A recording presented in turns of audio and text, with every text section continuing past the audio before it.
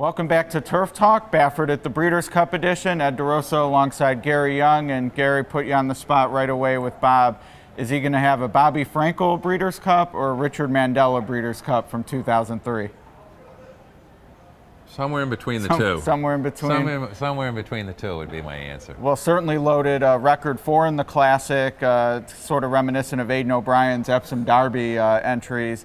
Has the Twin Spires Breeders' Cup Sprint favorite, distaff with Abel Tasman. Loaded. And we know he does well at Del Mar, so he knows he likes to win here. We'll start with the Classic, though. Quartet. Arrogate to me the most likely of the 4, but as you said in the intro video, no reason to sleep on West Coast. Collective, of course, won the Pacific Classic here. Move Taij coming off a Grade 1 win. He's not putting in fillers. No. There's not any 50-to-1 shots in there just because the owner wants to see their horses run in the Breeders' Cup. No, he's bringing some heavy ammunition. And from what you've seen of their training, similar styles, I mean, a lot of comparisons, West Coast and Arrogate, because of the way West Coast has come along as a 3-year-old. For me, West Coast didn't run the highest Brisnet speed rating ever like Arrogate did in the Travers. So it's a tougher comparison for me as a numbers guy. Certainly understand it from a form perspective, but, you know, what do you make of their chances? You know, West Coast isn't near as flashy as Arrogate was coming into last year's Classic. Last year, he totally demolished that field in the Travers, and paid for my rent last summer at Del Mar too in the process. But he then followed that up with a string of just unbelievable works coming into the Classic, and you could tell that last year's Classic was pretty much a mano-a-mano match race between Arrogate and California Chrome. The betting indicated that, and from the 3/8 pole home, you didn't have to look at any other horses. No, you weren't looking to see who was running third and coming on. No, you know, it's West Coast. I've always kind of been a fan of, and you know, when he went to Keeneland and he ran well, but he didn't really get the job done. I thought, you know, but he definitely found himself the second half of the year. His workout started improving. You know, his race at Los Alamitos when he went over there was kind of weird because coming around the turn, it didn't look like he was doing anything. Then the light bulb went on and he just flew down the stretch. His race at Parks was, you know, I mean, he blew the start and totally lost all focus coming into the stretch and still won by 5 lengths. I mean, that was, you know, that was like, okay, this horse deserves a shot to run in the Classic against these older horses and see what he can do. Now, those 3 things you mentioned with Los Al and then the start and the light bulb needing to go on at Parks, I'm not sure how that will play against this field. Yes. Anything you've seen in his training that might allay those concerns, or is that something that you should worry about if you're a backer of his? His training has showed no indication of doing anything like that, but let's face it, he will not be able to make any of those mistakes and beat this field. Right. He's going to have to break correctly, he's going to have to put himself in contention wherever that might be, and he's going to have to, when Javier asked him, he's going to have to kick and not lose any focus like he did coming into the stretch in Parks. I mean, partially that was in part because he was 3 lengths in front. He's probably not going to be 3 lengths in front coming into the stretch here. Not with Gunrunner in there. No. Baffert's other, and that brings up the pace. Move Taij could benefit, but to me, of the 4 Bafferts, it seems like he got his Grade 1. Last time was the time. The bettors and myself, least likely winner of the 4. Yeah. I mean, nothing against the horse. He's been a hard campaigner for a long time.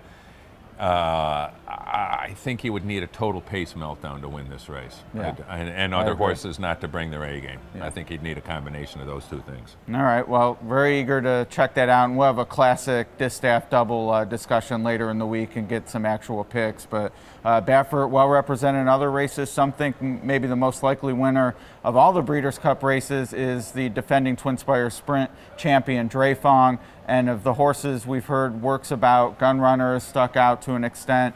Drefong maybe even more so for the Sprint. Drefong's works have been off the chart.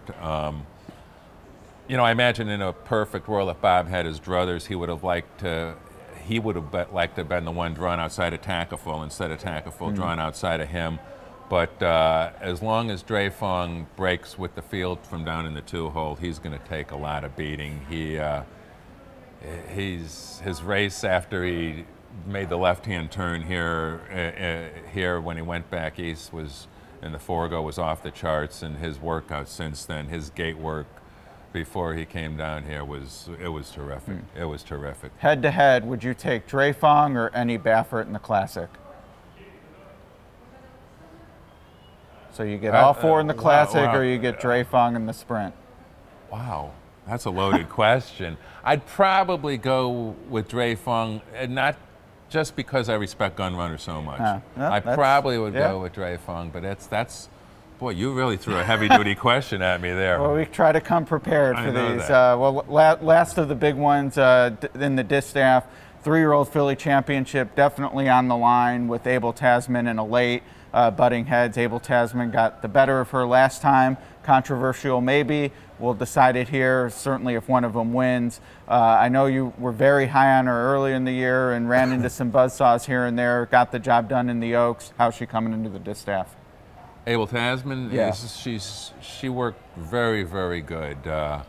She owes me no money. I mean, between her maiden win and her Los Al, she's been very good to me, and she's trained terrific for this race.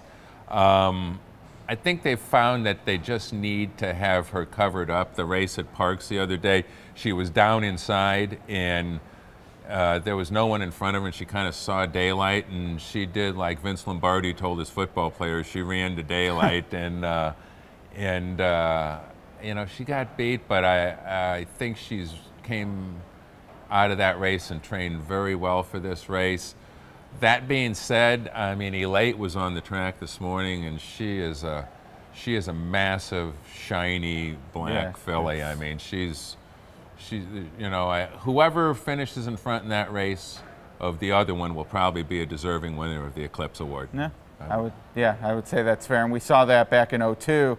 Fardo Amiga couldn't get to Azeri, but won 3-year-old championship off finishing second. But I mean, either one could win this for sure. For sure. So we'll talk more about the distaff later in the week with that classic double, and we'll get out of the Baffert discussion on this. Kind of ironic, he's so loaded. Baffert, very known for his 2-year-olds, especially here at Del Mar. Certainly will not have the favorite in the juvenile, and maybe his best is McKenzie, who debuted last week. But what do you make of his chances in the 2-year-old races?